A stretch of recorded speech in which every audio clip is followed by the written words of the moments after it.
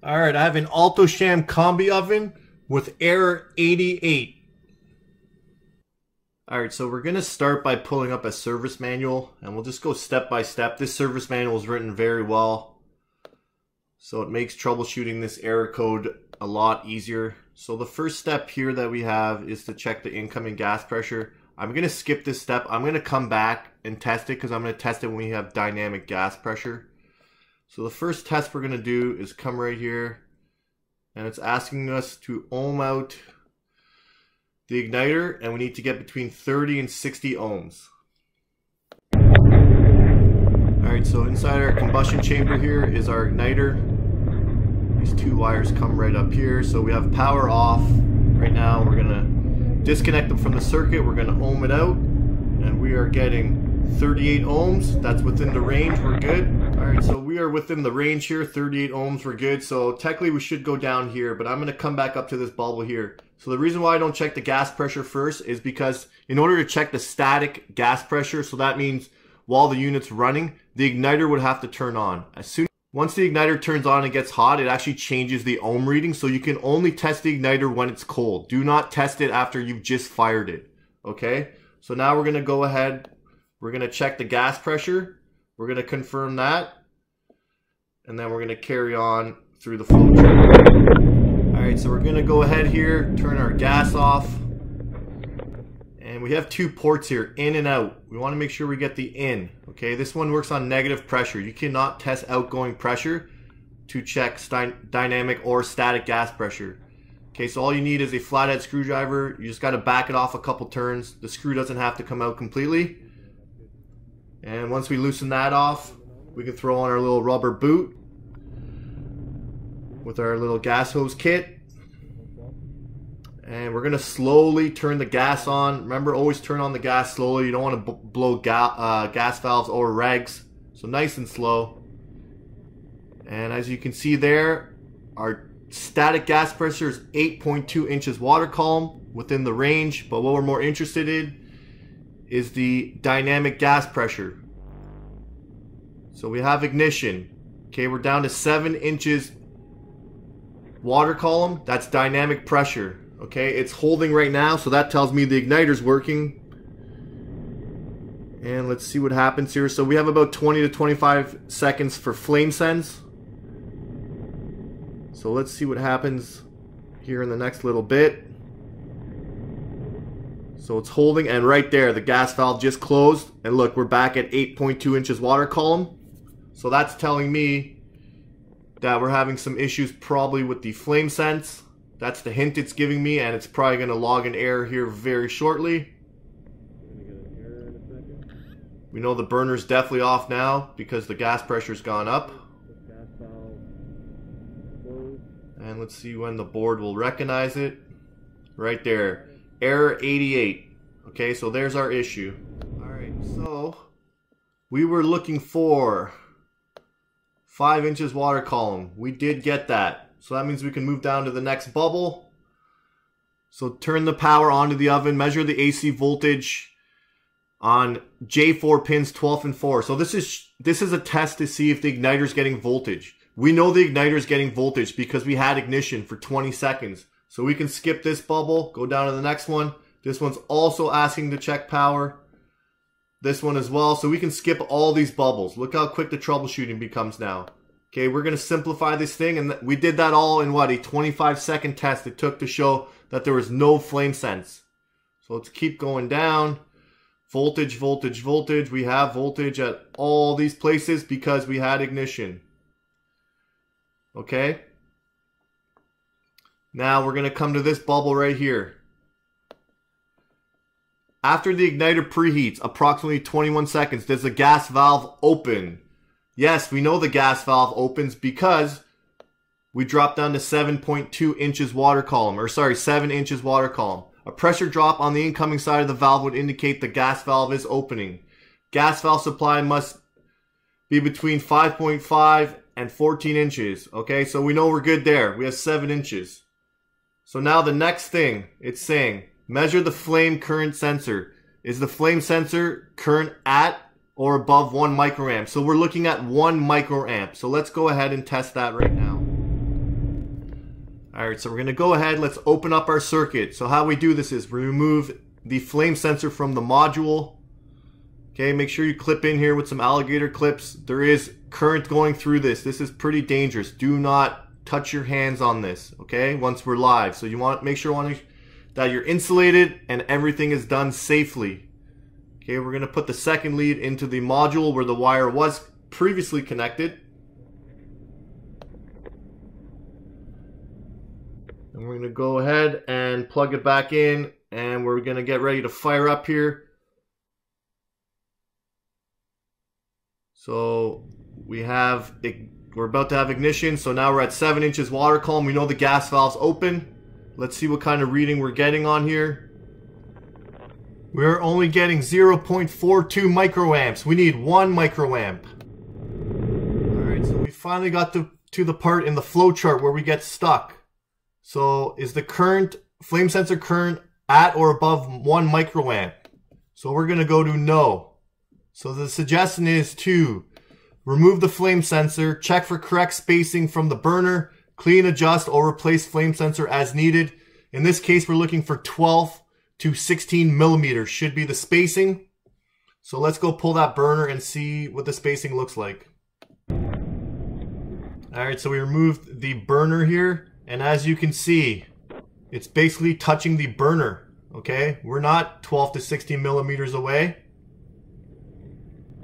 So we're going to go ahead and get this flame sensor replaced. We're going to put it at the maximum distance. I feel like this burner is getting too hot for this flame sensor.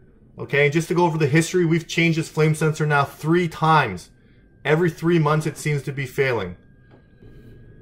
Alright, so we got the new flame sensor in. We're pulling 21 microamps. Okay, and it's holding steady there. 19 microamps, 18 microamps. We need to be above 1 microamp.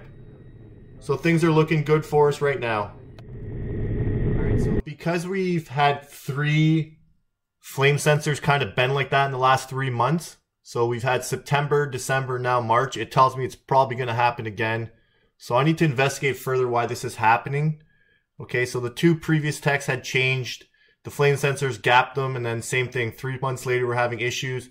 So I want to go check out the CO2 calibration. Okay, so the reading we need is 8.8 to 9.4.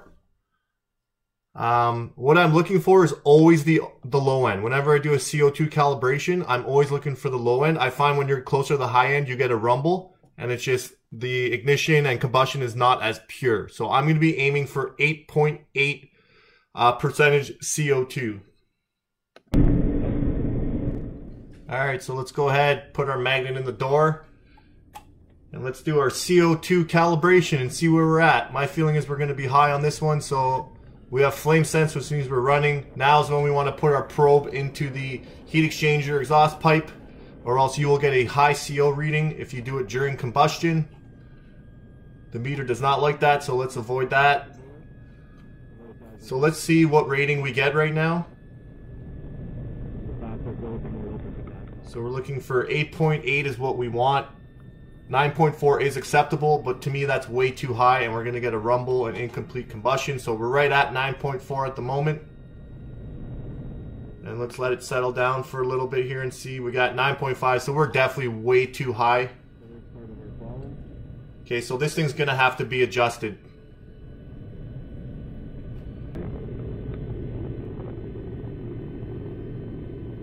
Okay, so we're going to go on the gas valve. There's a venturi.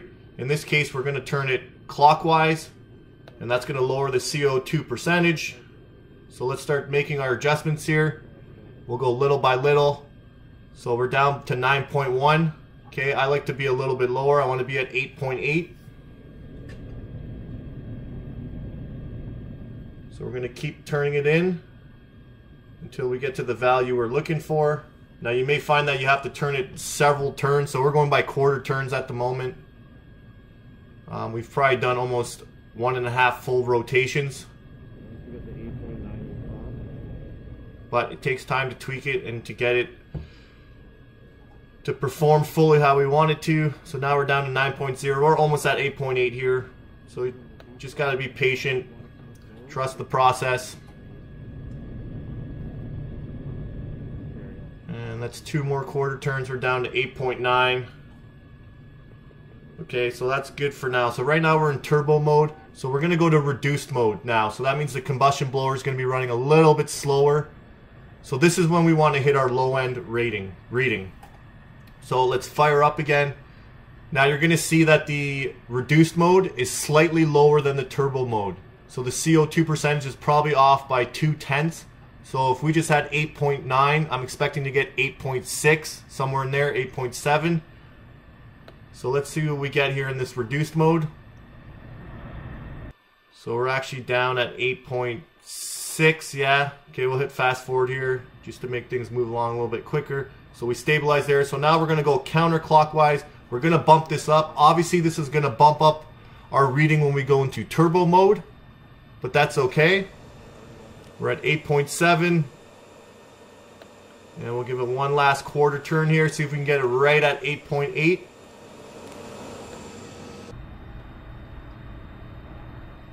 And we'll go a second quarter turn. And we're right at 8.8. We're going to let it stabilize there. Came back down 8.7. So now we're at 8.8. Let's let it stabilize there. If it sits there, good. We're going to go into turbo mode. And you're going to see it's going to be about 0.2 higher. But that's fine. So because it's the same Venturi, one adjustment's going to affect the other one, obviously. And we are stabilized here. So I'm going to go ahead and put this thing into turbo mode. And let's see how close the reading is going to be here. So once again, take your probe out of the heat exchanger pipe so we don't have a high CO reading, which, like I said, the meter hates. All right, now we have combustion. And if we're underneath that 9.4 in the turbo mode, we're all good. If not, we're going to have to investigate why that's happening. So 8.8, 8.9. So we're 1/10 higher. We're at 9.0 now. So it's usually between 2/10 and 3/10, I find. And let's see if it sits around 9.0, which is within the range. Now, if we go adjust this to 8.8, it's going to bring the reduced down to 8.6, 8.5. Okay, so it's important that you adjust based on the reduced and then you confirm on the turbo mode. So we're at 9.0. I'm getting good combustion here, no more rumbles. We are all good here. Alright, so that's a service call where the unit was under warranty. So back in September, we changed the flame sensor. So the unit was 3 months old. Now it's 6 months old in December. Flame sensor changed again. Now we're at 9 months. Flame sensors changed. Now, if we go at 12 months, we're going to be out of warranty. I don't want my customer to have to pay out of pocket for this. So at this point, I have to figure out why is this flame sensor failing. So there's two things that I kind of noticed. The burner seam is really close to the igniter. So I don't know if that's causing a hot spot. And the second thing was that CO2 calibration. So what I found was I installed 4 ovens, but they're 20-pan ovens. So they had 8 heat exchangers. Okay. And all the CO2 percentage readings were low except on one oven. I kept getting error 88 over and over and over. And I was at 9.4. I adjusted it to 8.8 and the problem went away. That was over a year ago. So my theory at the moment is that the CO2 percentage was a little too high. We're burning too hot. At combustion, we have that huge rippling that's happening. Okay. And we don't have clean combustion at ignition. So my theory is that once we drop this thing down to 8.8, we should be good, but I can't say 100%. Now, Alto Shaam is looking at shortening that flame sensor because it doesn't need to be that long, and it might be that it's too long. That's why this issue is happening, but I'm not really having this issue on a lot of the other ovens. Okay, so we'll find out in 3 months' time if dropping that CO2 percentage helped or not, and if I do get the call back on this, I'll definitely do a follow-up video. And we'll have to come up with a different game plan, different strategy, different theory to figure out why this flame sensor keeps failing every 3 months.